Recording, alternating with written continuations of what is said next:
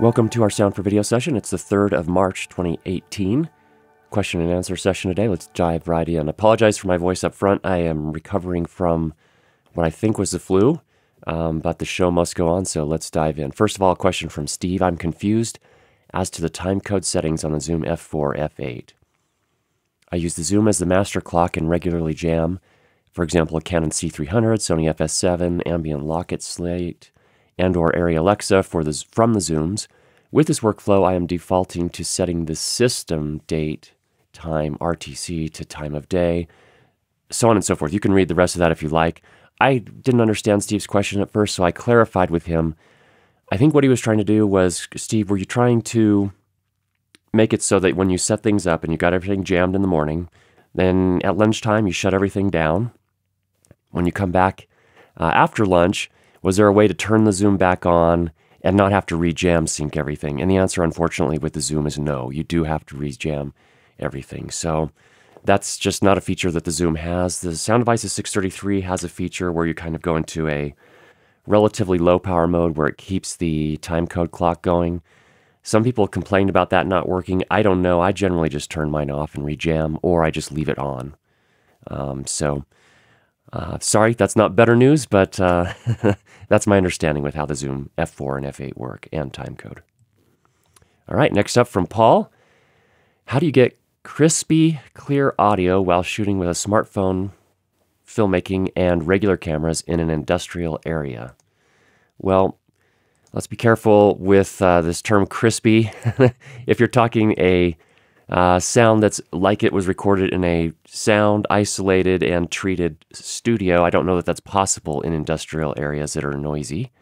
However, here is an example where I used a reporter's microphone to record on the show floor at NAB last year, talking with Paul Isaacs here at Sound Devices. There is still some background noise, but you can definitely hear both of us. I'll go ahead and put a link for this video and you can hear what it sounds like. The nice thing about this setup, this is a Rode Reporter microphone. I'll put a link for that. And then this is also the Rode iXLR. This can connect to your smartphone, or actually it only connects to your smartphone. But what we shot with here is I recorded the audio to my smartphone, which is sitting right here on the desk. And then my brother was shooting the camera, and we just synced them up later in post. So you can do it either way. A reporter's microphone is a good way to do this from the standpoint that it is a dynamic microphone. So it's not very good at picking up sounds that, it takes fairly strong sound pressure levels to be able to register that sound. So it's only going to pick up stuff that's relatively close to it. So that's how it is able to work pretty well in an industrial area where there's lots of other surrounding noise. You can also, this one is an omnidirectional. You can also get cardioid microphones. Those are a little bit more sensitive in terms of where you hold them. You may have to hold them a little closer towards each person's mouth as they talk, but they're a little more directional, so you get some more benefit there as well. You can also use ear-worn microphones. These are little microphones that hang from a holder on your ear. Sometimes those can work really well in those types of circumstances as well. So hopefully that helps, Paul. There also is, I did do a piece a while back. If you do search on YouTube for Curtis Judd Audio and Voice Technologies, there is an ear-worn microphone that we reviewed a while back. All right, next up from Brian.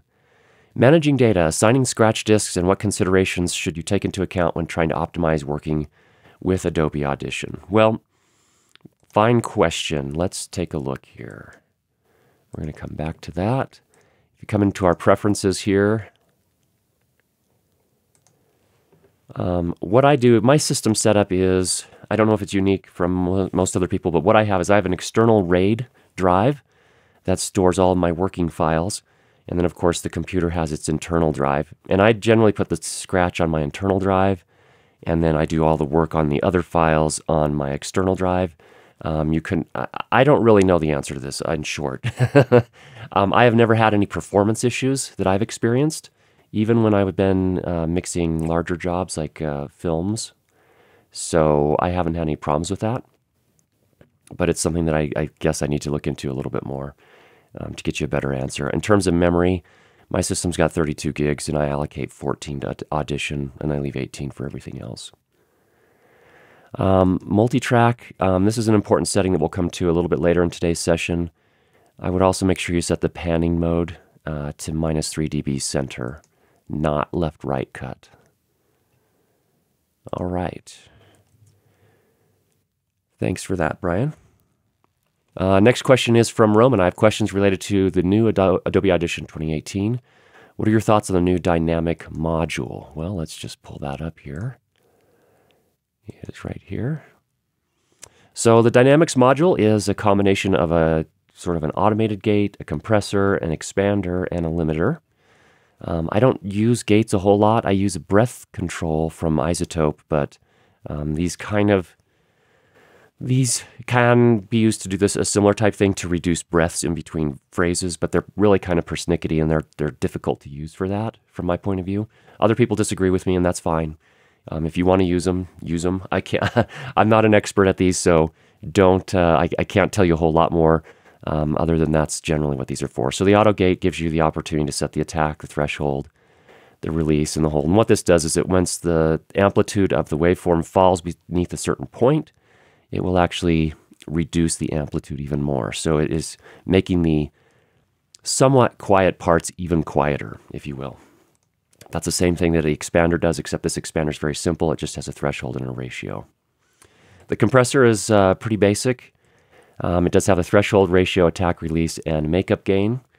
So we've done a lot of tutorials on how to use these. This one is no different. It does not have a soft knee.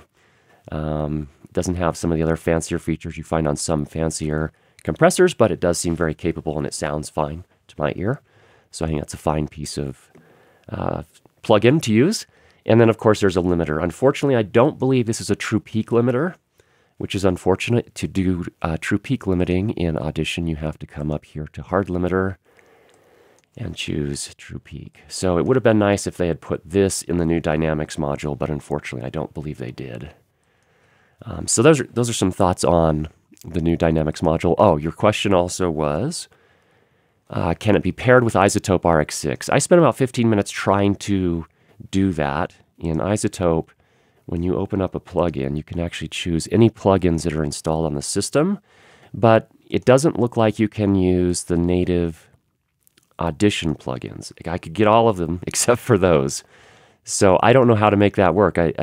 I suspect that Audition doesn't like you to do that, or Adobe doesn't like you to do that. So I didn't see a way to do that, unfortunately. So that's unfortunate news. All right. Very good. Thanks, Roman, for the question on that one. Next up from Brad. Some projects I deliver get shown in live venues, theaters, churches, etc., and I am frequently disappointed with my mix as far as music versus dialogue goes. If I mix the music down a little more than I think it should be, it often gets lost and barely audible. If I mix a little higher, I think it's in the way.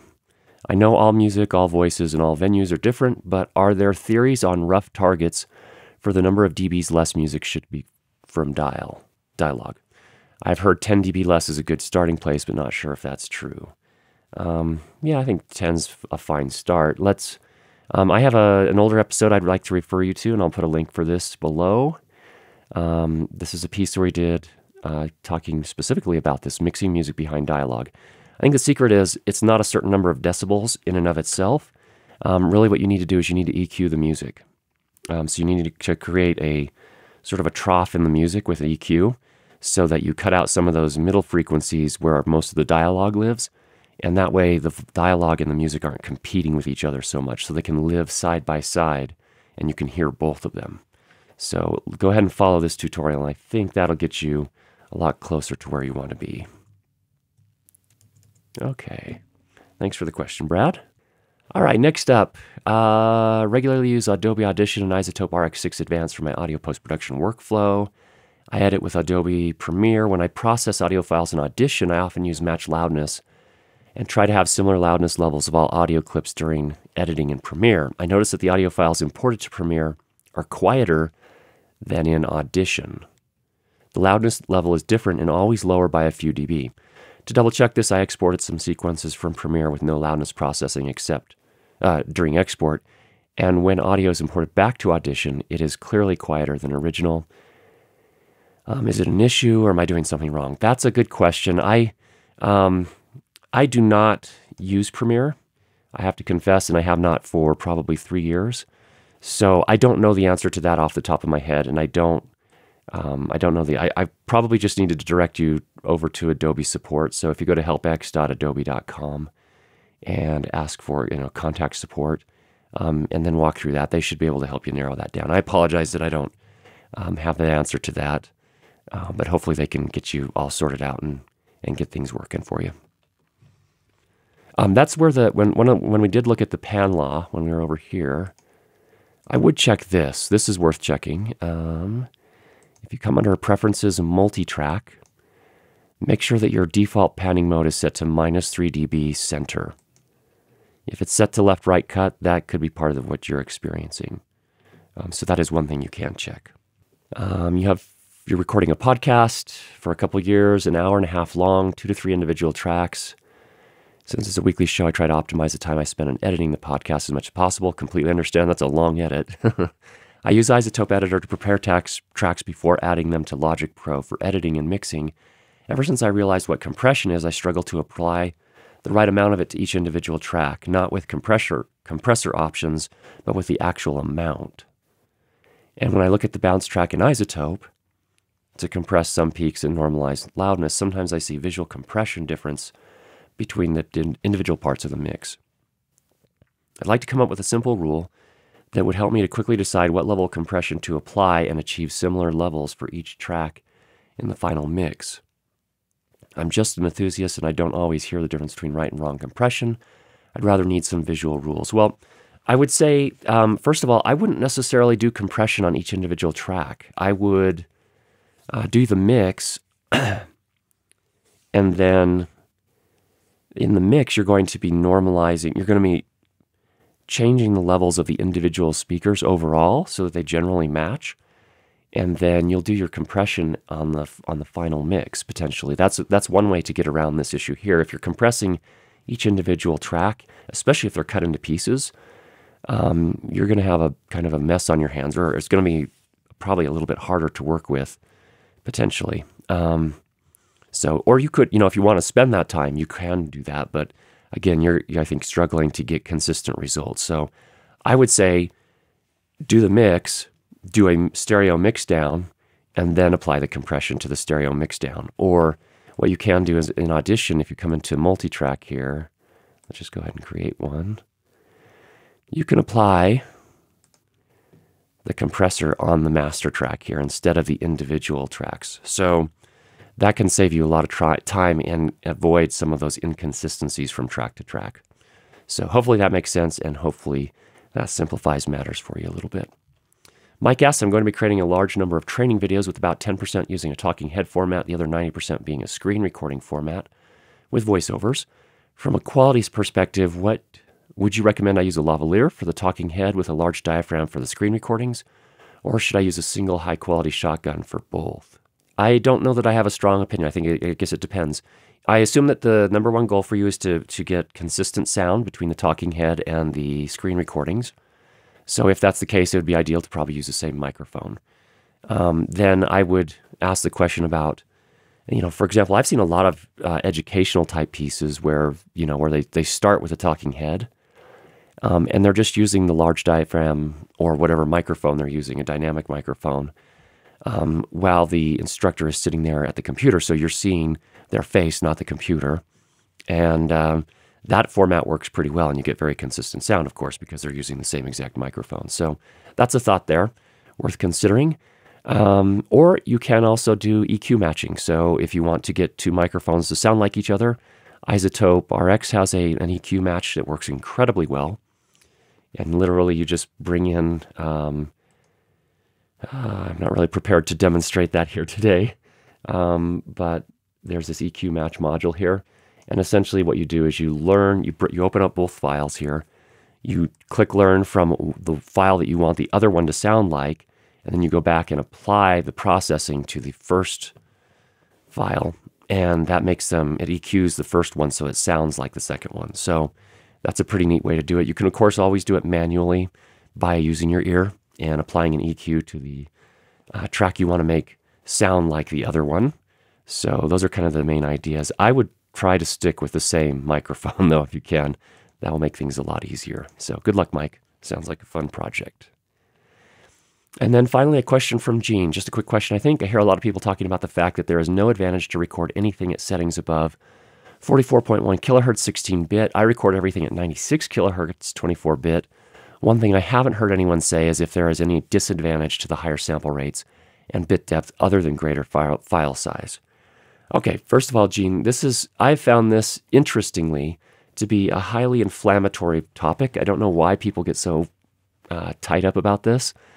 But I can say this about my own ears. I generally cannot tell the difference in sample rates between 44.1, 48, and 96 kilohertz recordings.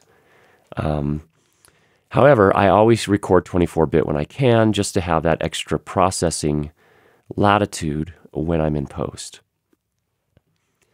I guess the one argument that some people would make, actually there is a case, I think, definitely where larger sample rates may be useful, and that is if you're going to do some heavy processing, including slowing down some audio. So if you're going to slow its overall pace, you have additional samples to work with there. So that can be a really helpful scenario. However, I don't really see a lot of other advantages. The only advantage I could see someone potentially pointing out, and I don't know if I agree with this or not, but that is that when you deliver your final piece, if you're, say, for example, uploading a video online, that video audio rate for most standards either needs to be 48 kilohertz or 44.1. So that means you're going to have to resample 96 kilohertz down to 44.1 or 48. Probably makes most sense to go to 48 since it's half of 96. But in that process of resampling, some people get very persnickety about which types of resampling algorithms they use and claim they can hear a difference. Again, I don't know. I haven't done a lot of that. So I would say from my point of view, Gene, for all practical purposes, I don't really see a disadvantage other than using a little bit more file space. So if you're happy with the results you're getting, I'd stick with it. All right. That is our sound for video session for today. Hope that was helpful for you. Sorry, some of those questions I couldn't actually answer, but hopefully we've got you pointed in the right direction to get the information you need. Get out there and make some great sound. We'll talk to you again next week.